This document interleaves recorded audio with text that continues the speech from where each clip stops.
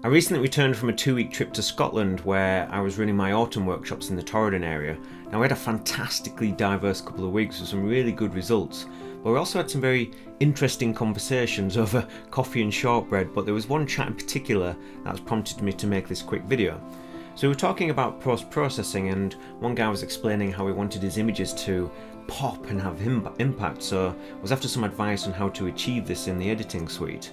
Now I hear this quite a lot, and even from relative newcomers to landscape photography, where they seem to put a lot of emphasis on the desire to be a skillful editor.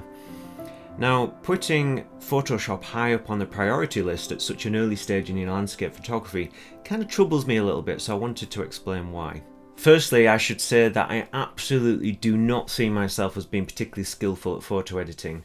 As I've hinted at many times before, I hate sitting at the desk. The thought of spending hours editing photos just makes my toes curl, but I'm really quite content with the results that I get.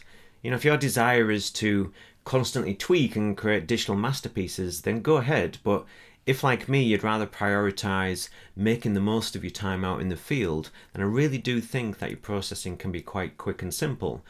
But I also feel that it's highly beneficial for your approach to come from an informed place that demonstrates a clear understanding of your intention when you actually took the photograph.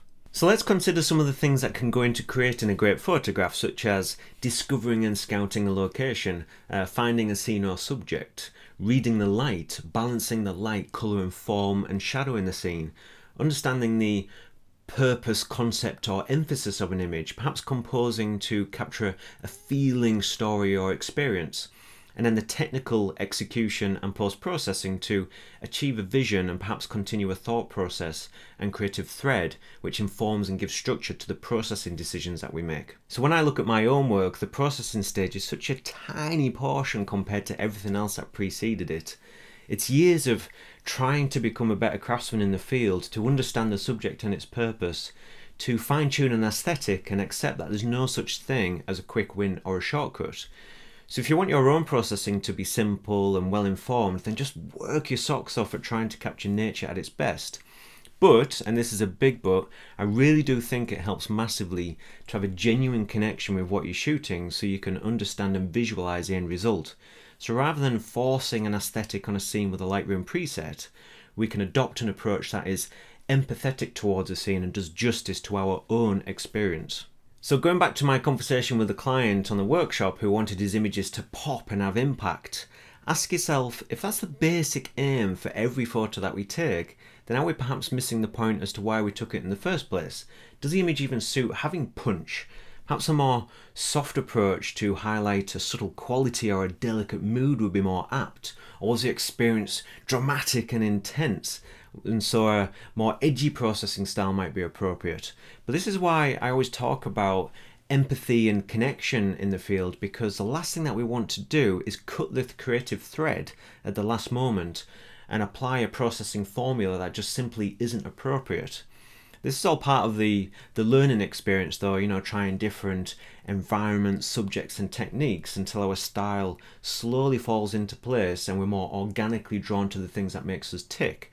And then we can filter out all the techniques and effects that just aren't applicable to our own personal vision. Of course, we should be free to explore whatever creative avenue we please when it comes to processing, but all I can do is share my own approach and beliefs, which I do find to be quite simple and purposeful, but certainly very much reliant upon trying to capture Mother Nature at her best, and certainly try my best to better my eye as a photographer too.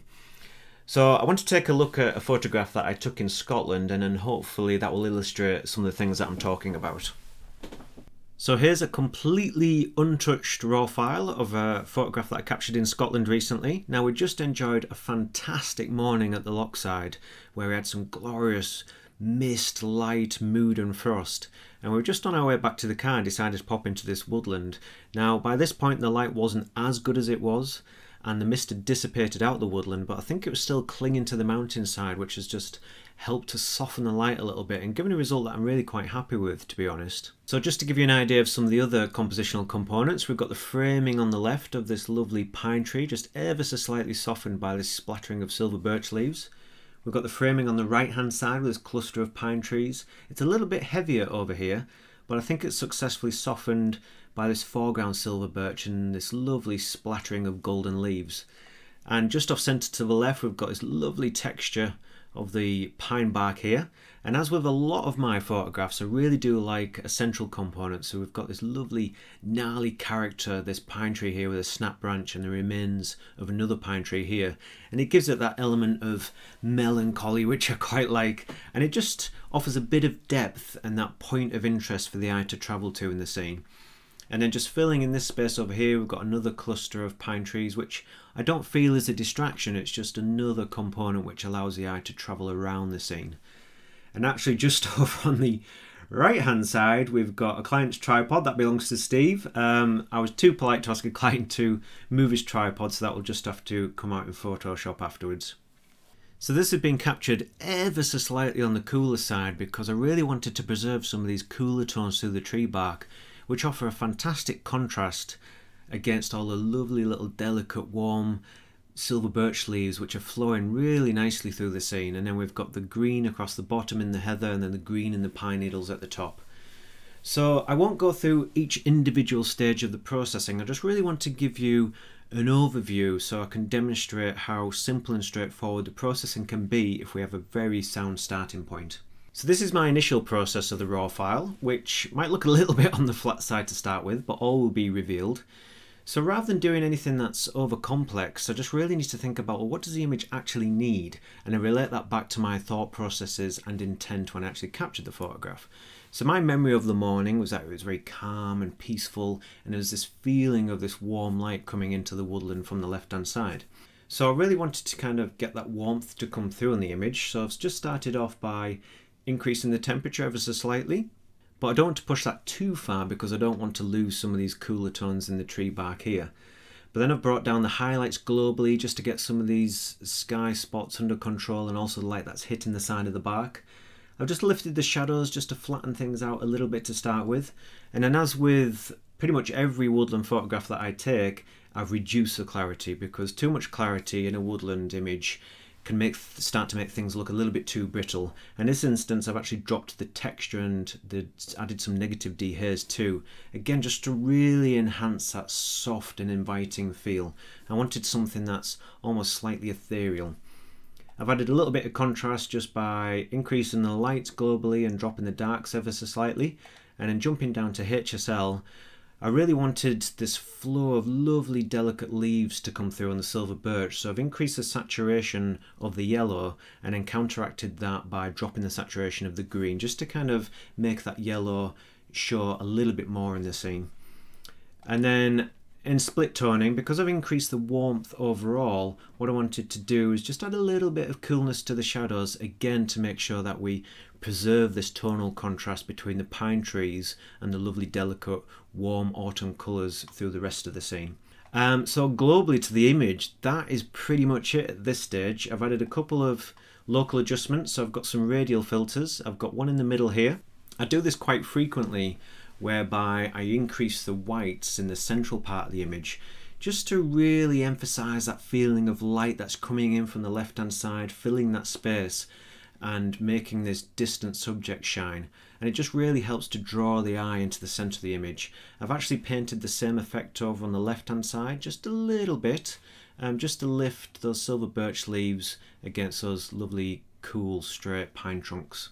And just this little bit here, I've lifted the shadows just to make sure that this distant tree isn't too dark and too heavy in the scene. So in terms of initial adjustments to the raw file, that is it. The only other thing that I've done, apart from remove the tripod in Photoshop, is that I've taken the image into Photoshop and added an autumn effect, which has given me this.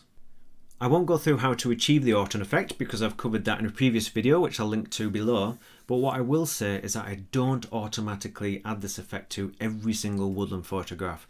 I only use it to enhance a quality which already exists in the original image.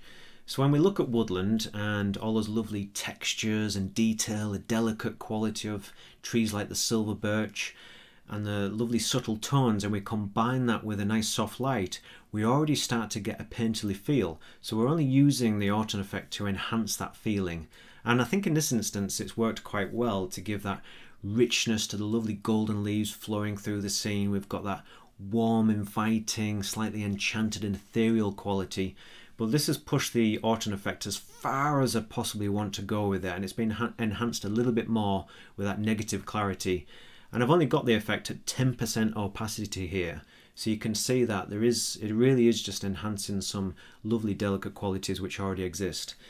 But with every processing decision that we've made here, it's all been driven by the thought process, intent and the vision that we had in the field to achieve an end result which is really kind of captures the very essence of the experience and the feeling and emotion that I really wanted to get across.